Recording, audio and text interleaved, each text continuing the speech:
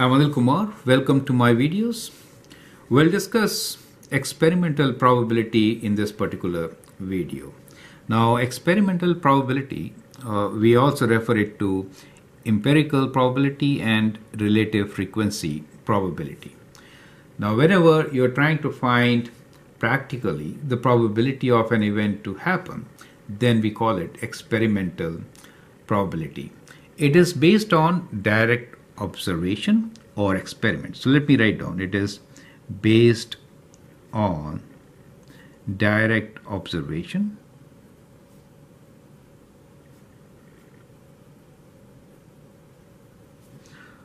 or experiment. Normally in probability, whenever we are doing some experiments, we call them random experiments. Now these experiments are referred to as random experiments, and there are two important things about these experiments. That is, one of them is that every experiment will have more than one outcome, right? More than one outcome. That makes sense.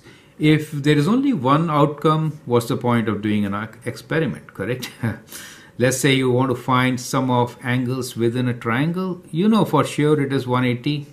There is no point doing an experiment there, right? So we do an experiment to figure out when we have more than one option. So that is important. In our experiments, we'll always have more than one outcome.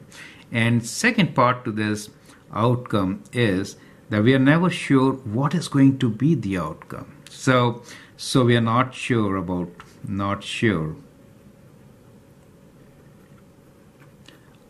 outcome at the level of trial. So trial really means when you do an experiment, you try something out, right? So for example, the experiment is to roll two dice, right? We are not sure what numbers will be there. So that is what it is, right? So in probability, we'll have experiments, and these experiments should have more than one outcome, and you should never be sure what is going to come. For example, even if you toss a coin, there are two outcomes, head or tail, and when you toss, you're not sure which side will it land. So that becomes a question for probability, right? So these are important things to understand.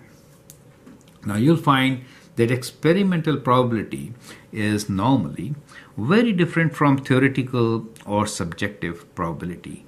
Let us take an example. So the example could be, let us say we started with these dice. We'll take just one to make it very simple. Let's say we want to find probability. We write say probability, and we'll define an event. So event is what we are looking as set of outcomes to be, right? So let the event be when you throw the die, we are looking for prime numbers. So we are looking for prime numbers when you roll a die, right? So this is the experiment for us. Now, we clearly know that on a die, there are 6 numbers, correct? So let's roll. We get 2. Okay. But when you are doing experiment, we have to make a tally chart, right? So we have to make a tally chart, and every time you get a number, you have to write down what number you got, right? So let's make a tally chart here. So we'll say, okay, so the possible numbers which you could get are 1, 2, 3, 4, 5, or 6. Now if you get 2, then what? We'll write one line here. So one time you did an experiment, you write 1 here, right? So this is also called a frequency table, right? So that is how we get relative frequency probability as one of its name, right? So let's do it again. So let's do it a couple of times. We get 4 this time. Okay, 4. And then we get 5. Very good. And then what? Then we get 4 again. And then what? Then we get 2. Good. So now keep on doing it. So you know, you have to really roll it properly. Okay, that's fine. We'll throw it different ways. Okay, so we roll it a couple of times. We are getting with this die, which should be a fair die for us, 3. Okay, we get one number here also. Anyway, let's do it. So 2. So 1, 2, 3, 4. It's good practice to cross it out like this. It's easier to count if you do like this. I'm trying to get all the numbers. I'm not getting 6. So thought just continue till you get 6 or give up. I'm not sure, right? So I think I see a 6 this time. No, it doesn't come like that. Anyway, so we did our best, right? So what we got here is we experimented a couple of times. So in this, prime numbers. What are the prime numbers for us? 1 is not a prime number, right? Since it has only one factor. Prime numbers are number 2, 3, and 5. So these are the prime numbers. So let's count. How many 2's did we get, right? So what I will do now is just count right here itself. We get 5 plus 1, 6 prime numbers. 3 is a prime number, we get 3 of them. And 5, we get 2 of them, right? So the prime numbers, let me call them this event as A. And this is, let's say, A. Okay. So number of times we got A is 6 plus 3, 9 plus 2, 11, right? So we'll call it NA.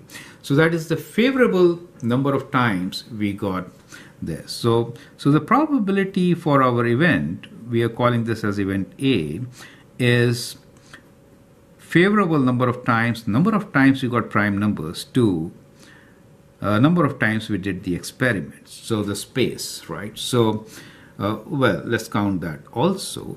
So we have, let me do it, okay, in another call. We could do it here also. So we are not talking about the space. So we have 1 here and 6 here, 3 there, 3 again, and 2, right? So we can add this up. So we have 7, 10, and 15, right? So that is the total number. So we can get our result using the ratio of these two. So in our experiment, we got 11 times prime number. Did I write this 3? Okay. And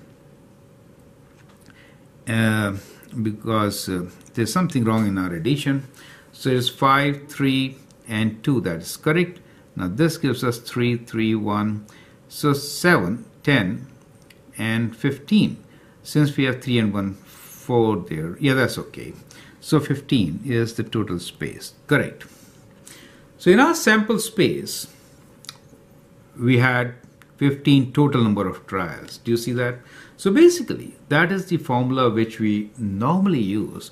But what you really find here is that the formula used is number of times the activity or event actually happened. So we'll write this normally as number of times event happens, or it is success, right?